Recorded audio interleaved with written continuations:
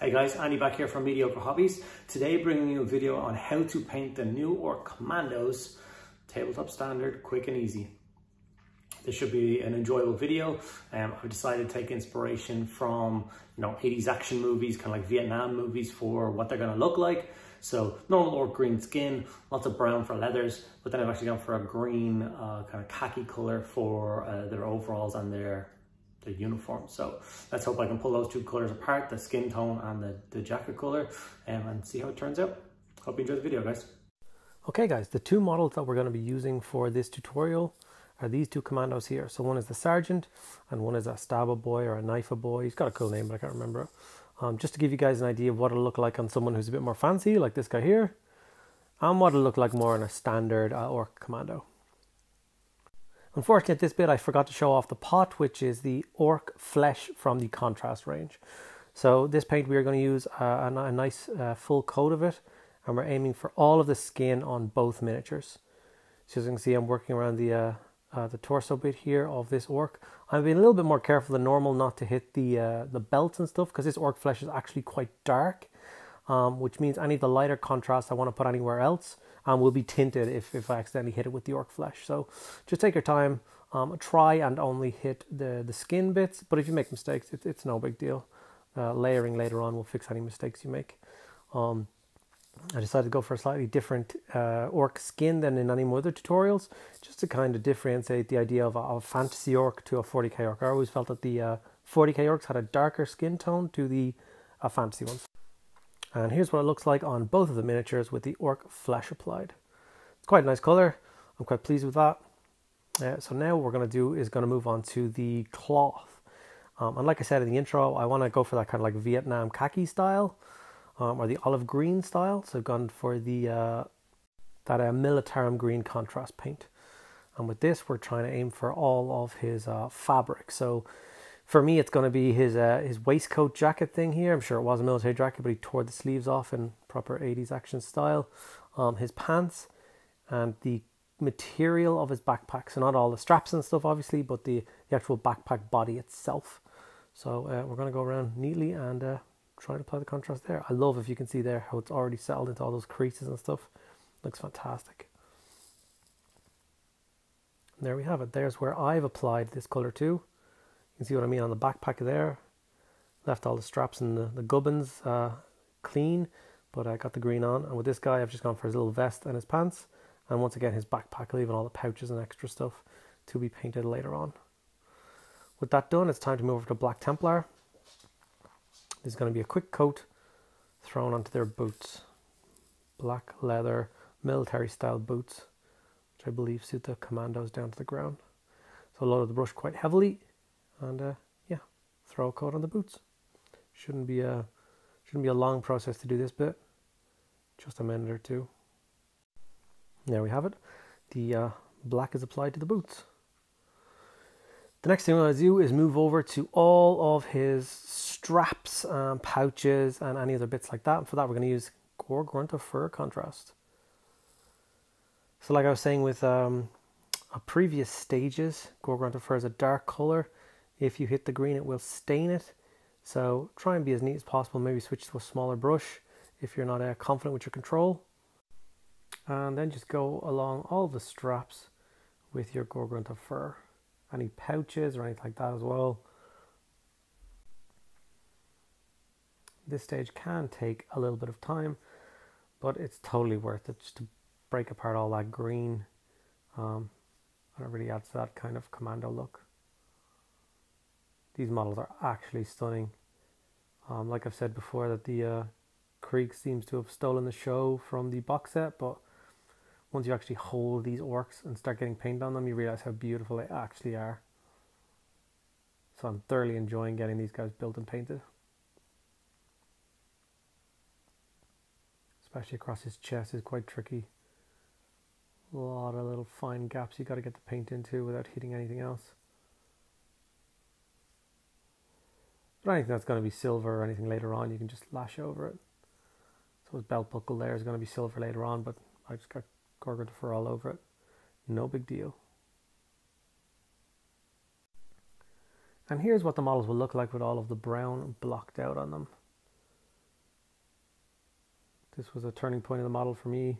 I was worried it was too much green at this point, but this really helped to break it all up. Their backpacks are so detailed, it was such a pleasure to paint. Now onto the longest stage. This is the lead belcher.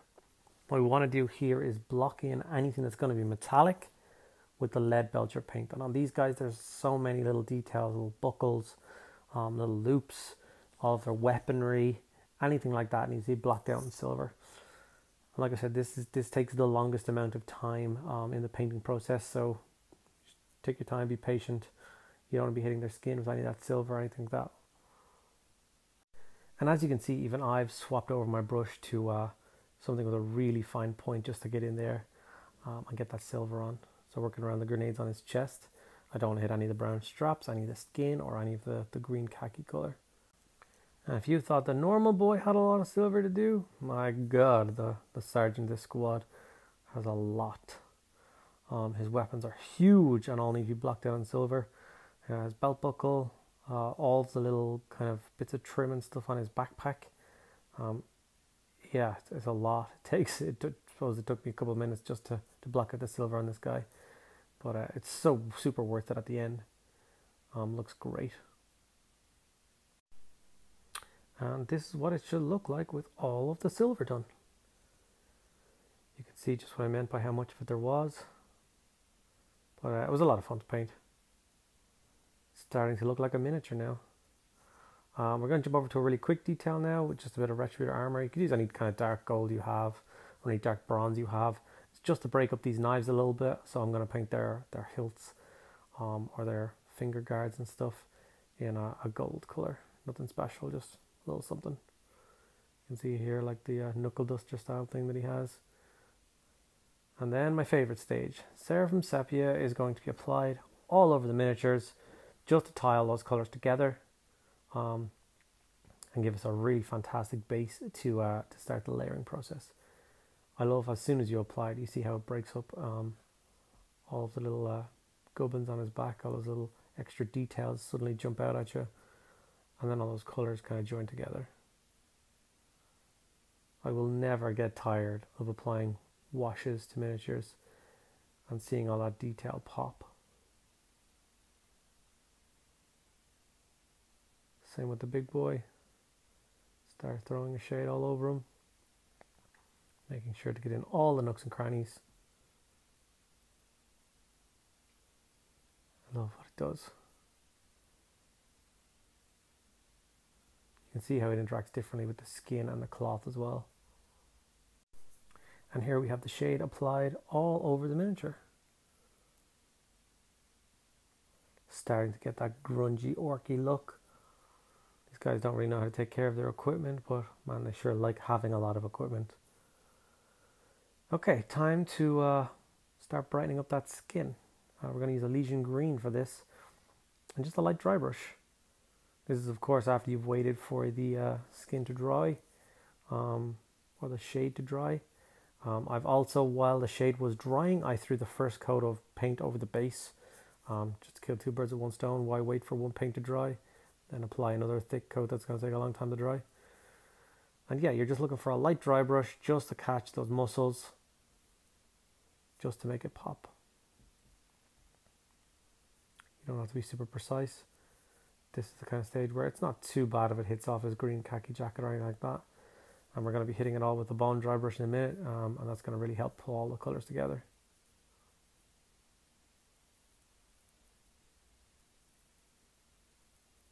I have been having a problem with my camera liking to focus on my hand as opposed to the miniature, especially with models as dark as this one. But hopefully you guys can still see what I'm trying to do. Look at that beautiful in focus thumb. Super helpful. Now it's time for the magic bone dry brush. I love being able to do this on certain fabrics and stuff. So over his skin, as you can see, I'm being quite light with it. I'm just catching things like the tips of his ears, his brow bones. It's going to look great over his fingers and his muscles. And then also it's fantastic over the green and the brown. It just catches all of the corners, all of the edges, and it looks great. As you can see, I'm just going all over, Catching all of the wraps on his grenades and stuff. And yeah, don't be shy with the bone dry brush. See how it's caught all the straps and stuff? Acted like I've edge highlighted them all, and I have not. Just a quick dirty dry brush. Delighted. Same thing on the big man. A little bit lighter, catching his lips, his chin, ears, his nice little commando hat. The detail that's done already, if you look at his face to the rest of his body right now. It's absolutely insane. And we'll follow through and do the rest of his body. And wait and see what this bone dry brush does over the backpack here. And look at those straps. You'd swear I spent a lot of time on them, and I did not. Now onto the lead belcher. We are going to spend a little bit of time making that silver pop again. So we're going to take our time and do a little bit of layering. Small brush. We're not looking for an all over coat, more like a little feather. So just on the raised areas. Fronts of the grenades, we won't be worrying about the backs of them or anything like that. Just where the light will hit it. A little bit on the earring. And daggers. As you can see, I'm not flipping the model upside down and making sure I paint the underneath of the daggers. It's not important. And these guys, this is like a feathering motion. Just pick a direction, straight lines, point to point. And as you can see, there's also all those little bits where the bone may have taken away from the silver on all these little buckle straps and stuff. So just a quick touch up again brings them back to that silver look. Maybe all those little bits inside of that webbing. Just a tiny touch of silver.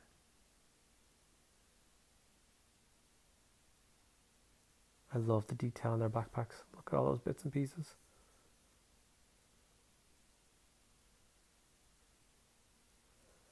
It's really starting to look great now. Cannot wait to see the whole squad done. Here's the big man done as well. You can see how it's all shaded like a shooter there. All the shade is left in all those recesses, all the stuff on his backpack. But the silver just pops it a little bit more. Here it is on the Stabag Ork, whatever he's called. And now we're going to move on to the Zandri Dust phase. With this, we're just blocking out the teeth and his fingernails, if you could be bothered with them. A lot of the times I can't. I'll just stick with his teeth because that's where people are going to look. But when you do a kill team squad, it's usually only between 8 and 10 miniatures, and that makes up the entire force on the table. So there is that chance that people will be picking up individual models and having a proper gawk at them. Some you might want to bother painting in nails and stuff. Jump over to Shopty Bone again. This time it's to just do the tips of the teeth now. So like we did with the lead belcher, layering it up over the shade, we are just looking to touch it up, make it pop. Not covering the whole tooth, just about halfway down up to the point. You can see how that jumps already. A little bit of Evil Sun Scarlet. And this is for those orc beady eyes. You need to take your time with this. That's my finest brush here. It's the extra small artificer layer. I only use this thing to paint things like eyes and buttons and that kind of thing. Because it would be hard to fix this if you got it wrong. And there you go. Orc beady eyes on the Commando. That's pretty much what it's going to look like. There's not a lot left to do on these guys. I'm going to finish up basing them really quickly. And then there, the final reveal. There's 2 Ork Kommandos done. I'd say 10 to 15 minutes to paint up both of those guys. Total brush time. Obviously takes a little bit longer while I'm filming, but yeah. I would be super happy to put a squad of 10 of these guys on a bomb squig on the table looking like this. Running around trying to be sneaky and fighting off all the other kill teams. So obviously everything I've shown you here is a very easy to translate over to a full 40k orc army. I think that would look pretty decent on the tabletop. Yeah, really delighted with this. And there we have it, guys. 2 Ork Kommandos, how we're painted up. It took absolutely no time at all. As you've seen, once again, leading heavily into the contrast paints. Shade that down, layer it up a little bit, have a lot of fun. I think the 2 colors did in fact get pulled apart in the end. I think the skin definitely looked like skin, the cloth definitely looked like cloth, and that worked a treat. So if you enjoyed the video and you want to see more videos like this in the future, show some support, subscribe to the channel, give the video a like, and yeah, hope to see you guys in the next video. Bye. Remember, the plan is simple. We paint them all.